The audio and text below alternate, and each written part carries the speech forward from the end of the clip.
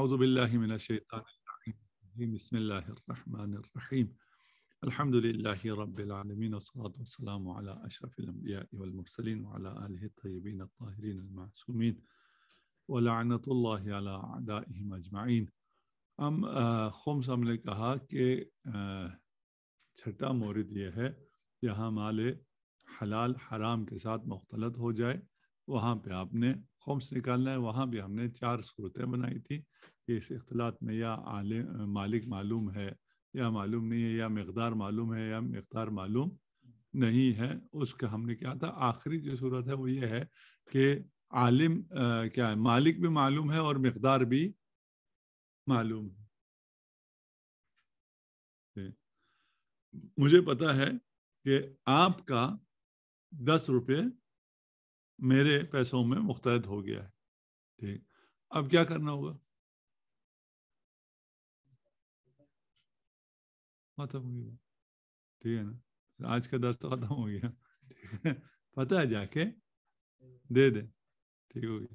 ہاں اچھا، اس بنا پہ بہت سے آغایون نے اس کو بحث بھی نہیں کیا، بہت سے نے کیا بھی ہے۔ ہم جو بحث کر رہے ہیں، جن آغایون نے بحث کیا انہی کے برکت سے کر رہے ہیں۔ یہ نہیں ہے کہ اب کہ نہیں کیا تو میں نے کوئی الگ سے کیا، نہیں، یہ بہت سے لوگوں نے بحث نہیں کیا۔ کیوں بحث نہیں کیا؟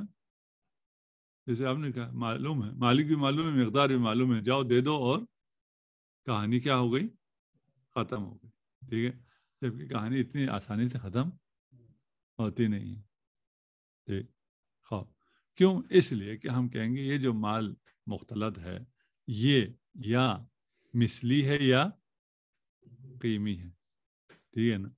خواب اگر مثلی ہے تو وہ بھی جو اختلاط ہوا ہے وہ اختلاط ذہنی ہے یا اختلاط خارجی ہے،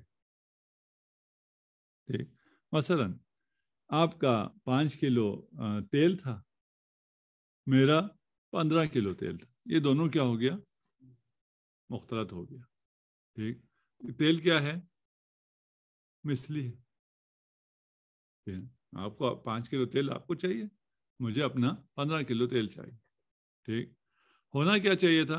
ہونا یہ چاہیے تھا کہ میں آپ کے سامنے لا کے رکھ دیتا تیل اور کہتا جی یہ آپ کا تیل میں نے اٹھایا تھا، اس کے بعد میں نے ایک ہی کنٹینر میں ڈھیل دیا ہے، اس میں 15 کلو تیل ہے، یہ آپ لے جائیں اپنا 5 کلو تیل۔ آپ بھی راضی ہو جائیں، جو تیل میں نے آپ کو نکال کے دیا آپ راضی ہو جائیں۔ میں نے ایک بوتل میں 5 لیٹر نکالا، 5 لیٹر کے، آپ نے کہا نہیں یہ نہیں چاہیے مجھے، مجھے ادھر اوپر سے ڈال کے دو، یہ تم نے نیچے سے نکال کے دیا ہے۔ بات ختم ہو گئی ہے شروع ہو گئی؟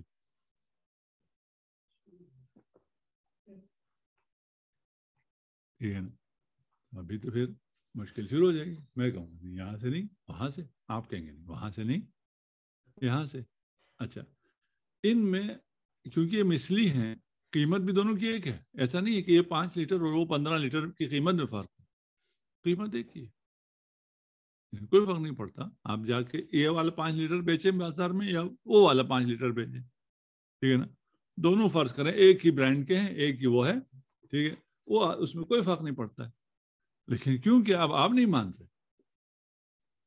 مشکل تو آ گئی، ٹھیک۔ یہاں پہ کیا ہو جائے گا، یہاں پہ پھر حاکم شرع کے پاس جانا، ٹھیک ہے۔ حاکم شرع کے پاس جائیں اور یہ جھگڑا لے کے جائیں، وہ کیا کرے گا؟ یہ بھی کوئی لڑنے کی بات، ٹھیک، راضی ہو جاؤ، ٹھیک، جو کوئی فرق ہی نہیں ہے، پھر اس پہ کیوں لڑ رہے ہو کہ ادھر سے ہو یا ادھر سے ہو، راضی ہو گئے تو بہت اچھا ہو گیا۔ وہ تو اگر حاکم شرع کے پاس جانے سے پہلے بھی راضی ہو گئے تو بھی اچھا تھا، ٹھیک ہے، تو راضی ہو جائے، پھر تو کوئی مسئلہ ہی نہیں ہے نا، ٹھیک۔ اگر تراضی نہیں ہے، وہ بھی راضی کرنا چاہتا ہے، پھر بھی راضی نہیں ہو رہے، پھر کیا ہوگا؟ پھر حاکم شرع خود قسمت کرے گا، اس کی اپنی مرضی ہے، جہاں سے بھی 5 لیٹر نکال کے آپ کو دے دے، ٹھیک ہے۔ یہ دونوں کو ماننا پڑے گا اور اس میں پھر مسئلہ نہیں، ٹھیک۔ ہاں، یہ ہم کہہ رہے ہیں جہاں پہ جو مال جو تھا وہ تیل کی صورت میں تھا اور وہ مال مشترک بن گیا تھا. 15 لیٹر کیا ہو گیا ہے؟ اس کے اندر آ گیا ہے. ٹھیک ہے نا. ہاں بے حکم مال واحد ہو گیا ہے. دوسری طرف یہ ہے کہ وہ بے حکم مال واحد نہیں ہوا ہے. تیل نہیں ہے, گندم ہے, مختلط ہو گیا ہے. ٹھیک ہے نا. لیکن وہ تیل تو بالکل ایک مال واحد ہو جاتا ہے نا, اور وہ مال واحد نہیں. یہ کہتا ہے جناب مجھے ادھر والا گندم دو, وہ کہتا ہے مجھے ادھر والا گندم ہے, مثلی قیمی نہیں ہے. ٹھیک ہے نا. آپ کے 5 کلو گندم ہے, میں آپ کو 5 کلو گندم دینے کا کیا ہوں, پابند ہوں. اب آپ کہتے ہیں مجھے یہ چاہیے, میں کہتا ہوں مجھے یہ چاہیے. ٹھیک. ایک تو لوگ آ کے کہتے ہیں کہ کیونکہ میں غاصب تھا, مال آپ کا تھا, میں ضامن ہوں اور مجھ پر فرض ہے کہ میں مال آپ کو دوں. ٹھیک. اس لیے آپ کے سامنے رکھ کے کہوں گا جہاں مرضی سے اٹھا کے لے جاؤ, آپ کا اختیار ہوگا جہاں مرضی کے 5 کلو اٹھا کے لے جائیں, تاکہ میں اپنے عہدے سے بری ذمہ ہو جاؤں. اشتغال یقینی ہے, میرے گردن پہ 5 کلو آپ کا گندم ہے. ٹھیک ہے. فراغ یقینی کے لیے یہ ہے کہ میں آپ کو اختیار دوں کہ جہاں مرضی سے آپ نے 5 کلو اٹھانا اٹھاؤ اور لے جاؤ. ٹھیک. یہ مجھ پر فرض ہے. ٹھیک. کہ علی الید ما اخذت حتی تؤدی, یہ قاعدہ ید ہے, قاعدہ زمان ہے. ٹھیک. آپ کے اوپر زمان ہے. ٹھیک. یہاں یہ مسئلہ حل ہو گیا, حل ہو گیا نا. ٹھیک.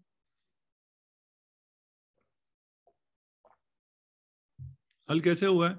ہم کہہ رہے ہیں کہ یہ جو آپ کا مال ہے, مال مکس نہیں ہوا ہے. ٹھیک ہے نا. مال واحد نہیں بنا ہے, یہ پڑا ہوا ہے, ٹیبل پہ ہے, گودام میں ہے. ٹھیک ہے نا. مجھ پر فرض تھا, میں ضامن تھا, مجھے چاہیے میں آپ کی خدمت میں رکھ دوں, آپ اٹھا کے لے جائیں, مجھے فراغ ذمہ حاصل ہو جائے. ٹھیک. ہاں اس پہ مشکل کیا ہے؟ مشکل اس پہ یہ ہے کہ میں ضامن تو ہوں, ٹھیک ہے نا, لیکن آپ کا مال آپ کو دینے کا ضامن ہوں نا, نہ کہ اپنا مال آپ کو دے دوں. آپ لے سکتے ہیں, آپ کا مال میرے پاس ہے, لیکن آپ اپنا مال لے سکتے ہیں نا, میری رضایت کے بغیر میرا مال لے سکتے ہیں؟ نہیں لے سکتے. میں آپ کو کیا کہوں گا؟ میں کہوں گا یہ آپ کے 5 کلو گندم میں نے لیے تھے, میرے یہ 20 کلو گندم میں مکس ہو گئے, اپنے 5 کلو پہچان کے لے جاؤ. آپ کیا کہیں گے؟ میں تو نہیں پہچان سکتا. میرے 5 کلو کون سے, مجھے تو اس کی پہچان نہیں ہے. ٹھیک ہے نا. ٹھیک. اس کے اگر تو راضی ہو جائیں پھر تو مسئلہ ختم ہے نا, پھر تو جھگڑا کوئی نہیں ہے کہ بھائی ایک ہی چیز ہے, کوئی فرق نہیں کرتا ادھر سے اٹھاؤ یا ادھر سے اٹھاؤ. گندم نوعیت بھی ایک ہے, سائز بھی ایک ہے, قیمت بھی ایک ہے, سب کچھ ایک ہے. ایسا نہیں ہے کہ آپ کا اچھا گندم تھا میرا برا گندم تھا اس میں مکس ہو گیا فلاں, نہیں, ایک جیسا گندم تھا, ہم دونوں نے ایک جگہ سے اٹھایا تھا. ہم دونوں گئے دکان میں, دونوں نے ایک ہی مارک کا ایک ہی قسم کا گندم اٹھایا. آپ کے 2 بیگ تھے, میرے 10 بیگ تھے. راستے میں آپ بھول گئے, میں لے آیا, میں نے کہا چھوڑو یار اس کو نہیں دیتے, اور میں نے سارا کھول کے اپنے گودام میں ڈال دیا, بھر دیا. بعد میں نے کہا نہیں یار 2 کلو حرام کھا کے کیا کرنا ہے, بلا لیتے ہیں اس کو, رضایت مانگ لیتے ہیں اور کہتے ہیں لے جاؤ اپنا مال. ٹھیک ہے. ہاں میں جو کر سکتا ہوں, مجھ پر جو تھا وہ یہ تھا کہ میں اس کو کھول کے کہوں اپنا اٹھا کے لے جاؤ. اب جب اپنا آپ کو پتہ نہیں ہے, مجھے بھی اپنا پتہ نہیں ہے, ٹھیک ہے, تو جو مجھ پہ واجب تھا علی الید اخذت جو تھا, میں نے تو کر دیا, میں نے تو سامنے رکھ دیا. سامنے رکھنے کے بعد اب آپ اپنا مال اٹھا کے لے جا سکتے ہیں, لے جا سکتے ہیں, لیکن میرا مال اٹھا کے لے جا سکتے ہیں, نہیں لے کے جا سکتے. ٹھیک ہے نا. جیسے آپ کہہ رہے ہیں نا اس کا مال ہے, آپ تصرف کریں راضی نہیں ہے, تو میرا بھی تو مال ہے, وہ تصرف کرے, میں بھی راضی نہیں. ہم بھلے میں کیا تھا, غاصب تھا, میں نے حرام اٹھایا ہوا تھا, لیکن اب آ کے دونوں برابر ہو گئے دوبارہ, میں تو سامنے رکھ دیا نا. سامنے رکھنے کے بعد ہم دونوں کا حق برابر ہے. ایسا نہیں کہ ان کی مرضی چلے گی، وہ جہاں مرضی سے اٹھا کر لے جائیں. پھر کیا کریں؟ پھر ہم 2-2 کلو کے حصے بنائیں گے، 2-2 کلو کے حصے بنا کے قرعہ لگائیں گے، کہیں گے جو قرعے میں آ گیا 2 کلو وہ تم لے جانا، جھگڑا ختم. یہی ہو سکتا ہے نا، یا کچھ اور بھی ہو سکتا ہے.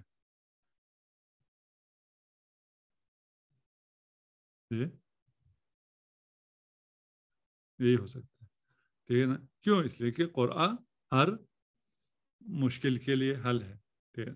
ہر مشکل کے لیے قرآن حل ہے، لیکن وہاں جہاں منسوس ہو. قرآن ویسی ہر جگہ پر نہیں آ سکتا ہے. پھر قرآن ہر مشکل کا حل ہے، یہاں تو کوئی مشکل ہی نہیں ہے. یہاں کس بات کی مشکل ہے؟ گندم ہماری ہے، گندم ایک جیسی ہے، گندم میں کوئی فرق نہیں ہے. جہاں سے بھی 2 کلو لے جائیں وہ آپ کو کوئی ضرر نہیں، کچھ بھی نہیں، کوئی مشکل تو کوئی نہیں ہے. یہ مشکل ان کی اپنی ایجاد کرتا ہے، یہ کہتا ہے ادھر سے چاہیے، وہ کہتا ہے ادھر سے نہیں دوں گا. قرآن کس کے لیے ہے؟ امور مشکلہ کے لیے، ٹھیک ہے نا. ہاں، یہاں تو کوئی مشکل ہے ہی نہیں، پھر کیا کریں؟ پھر ان کی پھینٹی لگانی پڑے گی، ٹھیک ہے نا. اس کا پھر وہی تقسیم جبری آ جائے گی. ٹھیک. یہاں پہ جس کا امال ہے اس کو جائز بھی کرنا چاہیے، کیونکہ غاصب نے اس کو غصب کرنے کی وجہ سے یہ مخلوط ہوا ہے، ورنہ تو اگر یہ غصب نہ کرتا تو پھر اس میں. ہاں ٹھیک ہو گیا. جس کا مال ہے، پہلا والا جملہ آپ کا اچھا ہے، جس کا مال ہے اسے حق کے انتخاب ہونا چاہیے. 2 کلو آپ کا ہے، 10 کلو میرا ہے، تو 10 کلو کا میں مالک ہوں، مجھے حق انتخاب ہونا چاہیے نہیں ہونا چاہیے؟ آپ مجھ سے حق انتخاب کیوں سلب کر رہے ہیں؟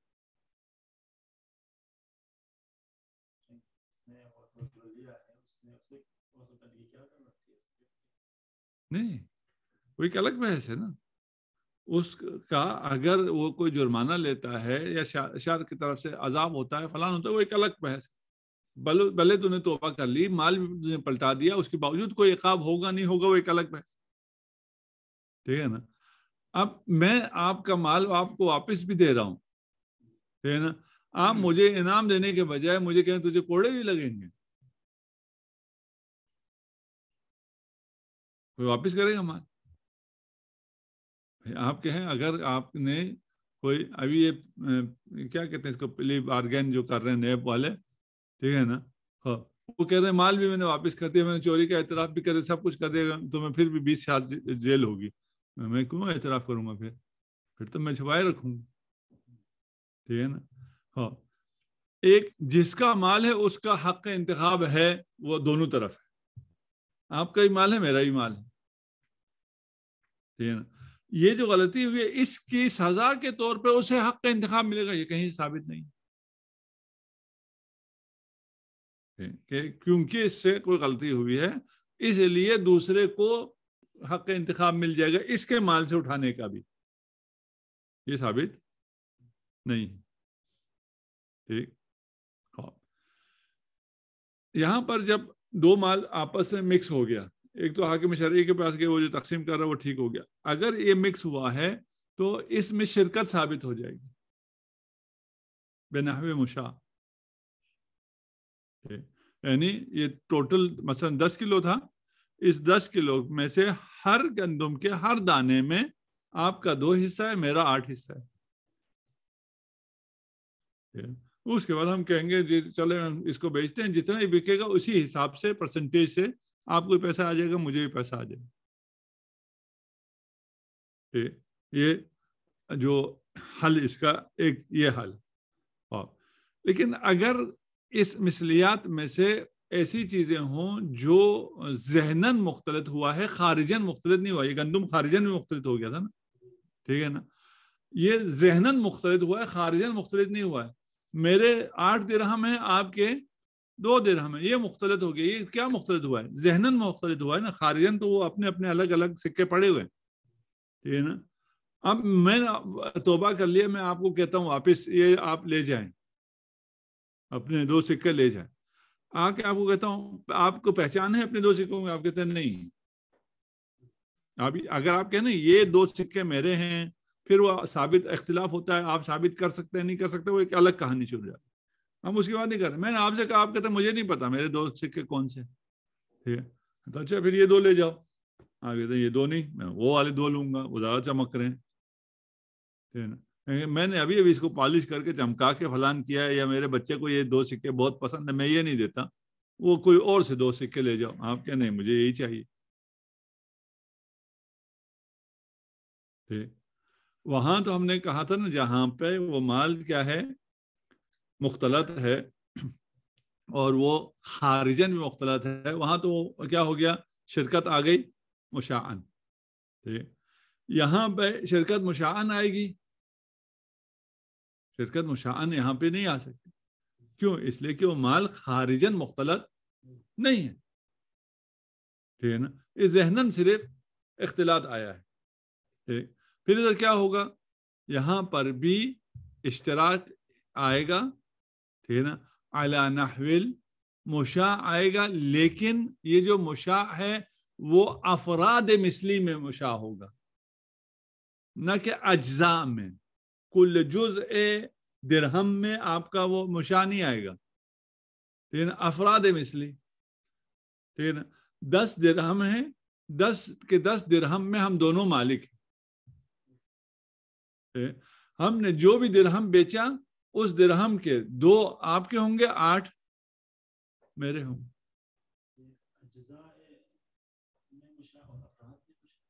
گندم جو ہے، جب گندم مکس ہو گئی تھی تو گندم کے ہر دانے میں حصہ تھا. ٹھیک ہے نا، یہاں درہم کے ہر دانے میں حصہ نہیں ہے، درہم میں حصہ ہے. یہ افراد مثلی ہے نا، ایک ایک درہم فرد مثلی ہے. ٹھیک ہے نا، اس فرد مثلی کے اندر دوبارہ وہ نہیں آئے گا.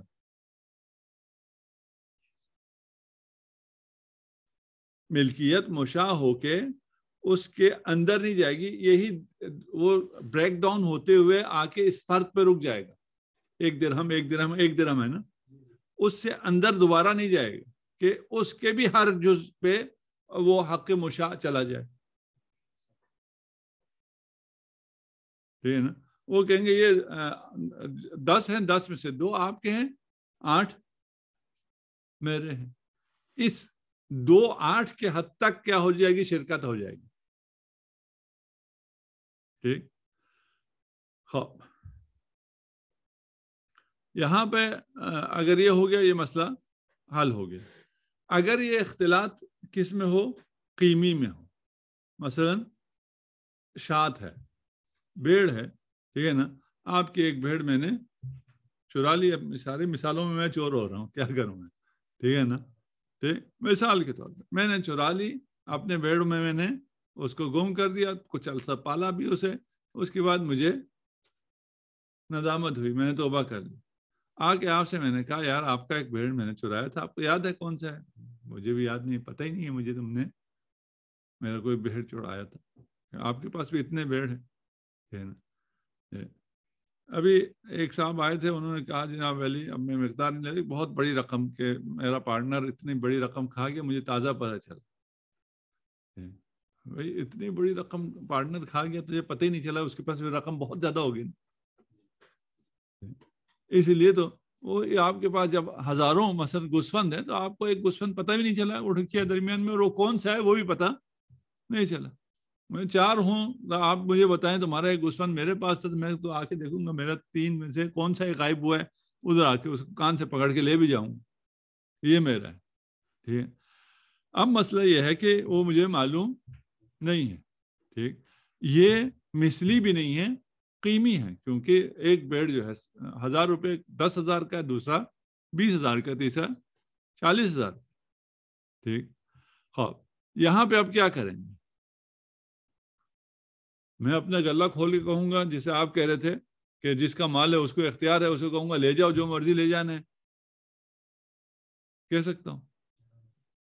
یہاں وہاں بھی نہیں کہہ سکتے تھے، یہاں بھی نہیں کہہ سکتے، کیونکہ اس کا مال ہے، میرا بھی تو مال ہے نا.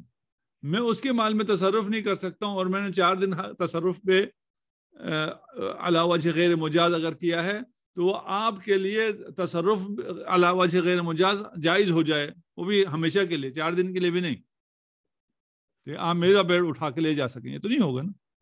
ٹھیک، خواہ چل یہ نہیں ہوا، پھر کیا کریں؟ کچھ نے کہا کہ وہ دیکھیں گے جو سب سے بڑا بکرا ہے وہ دے دیں گے. بھائی سب سے بڑا بکرا کیوں نہیں ہے نا، تو یہ خوش ہو جائے گا نا، راضی ہو جائے گا. یہ صحیح ہے. نہیں بھائی وہ تو راضی ہو جائے گا، یہ جس کا ہے وہ تو راضی نہیں ہوگا نا.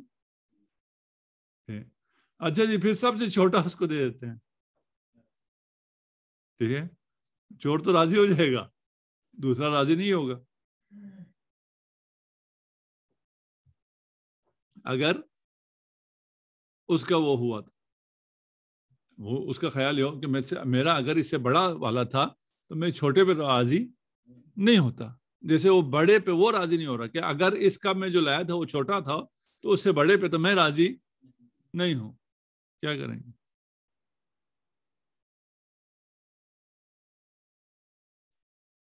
قرعہ کریں گے.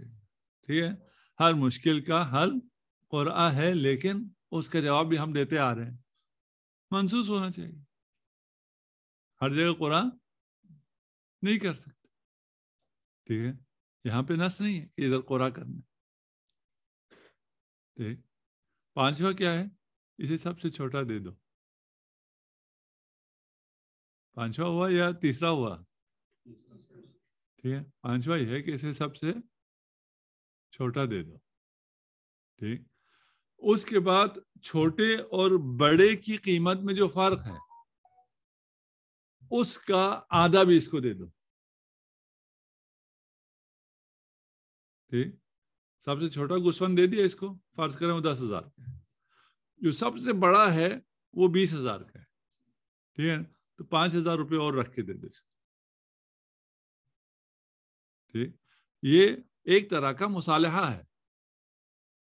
ٹھیک، لیکن یہ صلح جو ہے وہ حاکم شرع نے فارمولہ دیا ہے کہ بھئی اس کو اس طرح کر لو.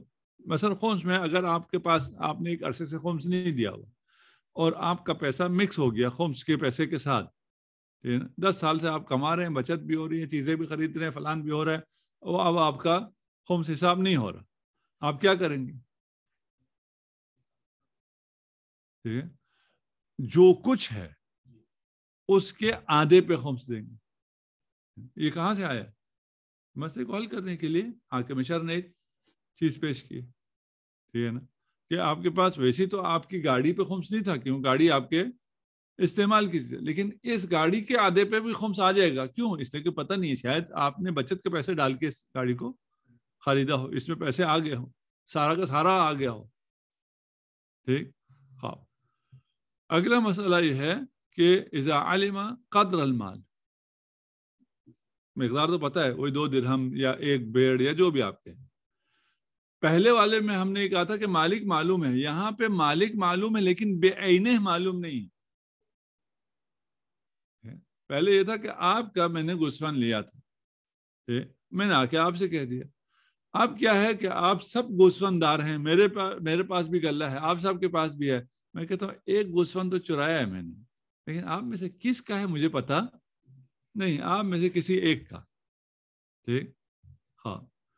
اب یہ جو مالک معلوم نہیں ہے، اگر محصور ہیں خود جا کے ان سے بات کرے، ان کی رضایت کو طلب کرے گا.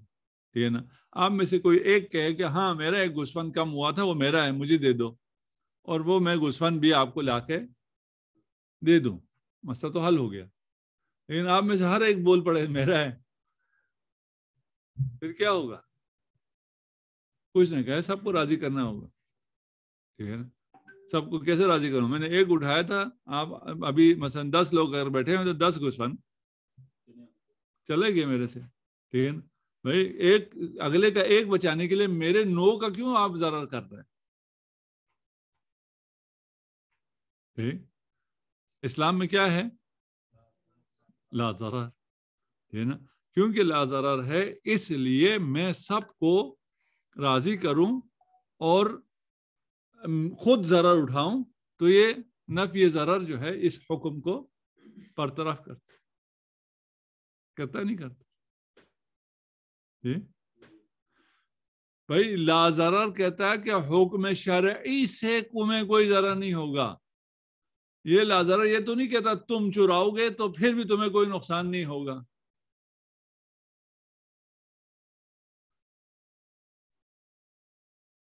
جی کہاں سے آیا لا ضرر؟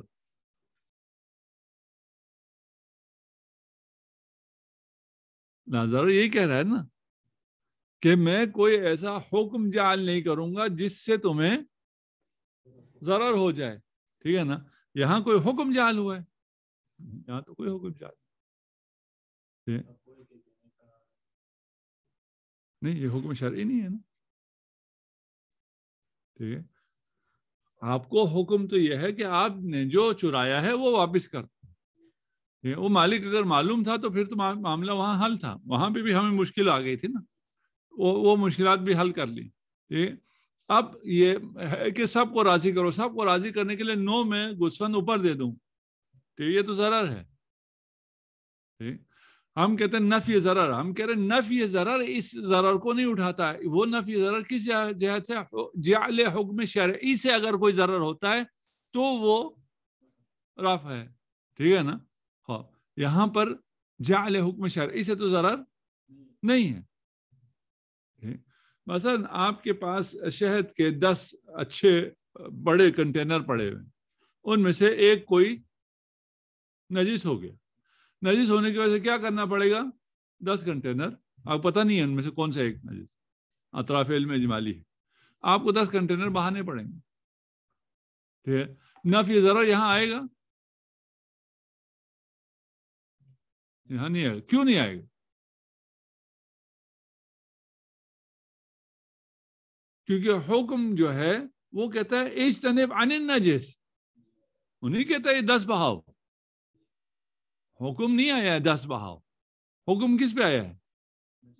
اجتنب عن النجس. یہاں بھی حکم کیا آیا ہے؟ مالک کو اپنا مال دے دو.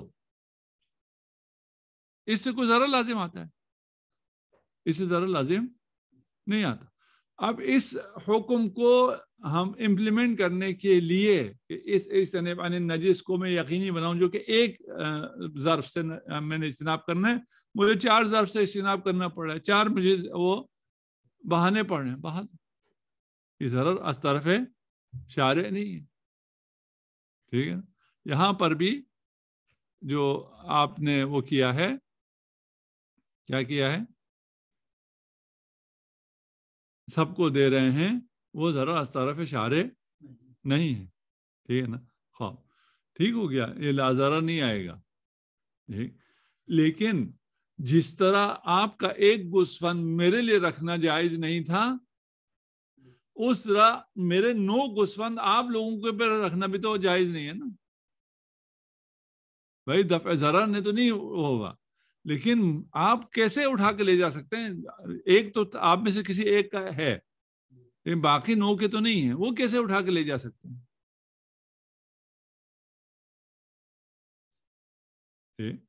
یعنی اگر ہم کہیں کہ آپ نے جمیع کو سب کو راضی کرنا ہے, اور اس سب کو راضی کرنے میں ہمیں یہ پتا ہو کہ پہلے ایک حرام تصرف ہو رہا تھا, اب 9 حرام تصرف ہونے شروع ہو جائیں گے, شارع راضی ہے؟ راضی نہیں ہے. یہ تو پھر کوئی سولوشن نہیں ہو. ٹھیک ہے نا. پھر دوسرا کیا ہے؟ قرآن. قرآن کا جواب کیا ہے؟ منسوخ نہیں ہے. ٹھیک ہے نا.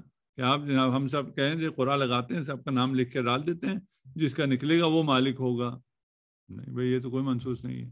اور جو مالک اصلی ہے اس کا نام نہ نکلے وہ تو راضی نہیں ہے. ٹھیک. ہاں. اس کے بعد کیا ہے؟ توزیع ذلک المقدار علیہم بالسویہ. ایک گوسفند 20,000 کا تھا. ٹھیک ہے نا. 20,000 ہم کہیں گے یا تو اپنوں میں سے ایک کو راضی کر لو, نہیں تو اس پہ راضی ہو جاؤ کہ یہ 20,000 آپ میں تقسیم ہو جائے گا, 2,000 روپے آ جائے گا. ٹھیک. صاحب عروہ کہتے ہیں وجوہ اقواہا الاخیر. ٹھیک ہے نا. اقوا جو ہے وہ کون سا ہے؟ سب کو برابر تقسیم کر لیں. برابر تقسیم کیا اس میں یہ جو مال غیر آپ کھا رہے ہیں اور فلان، وہ کدھر سے حل ہو جائے گا؟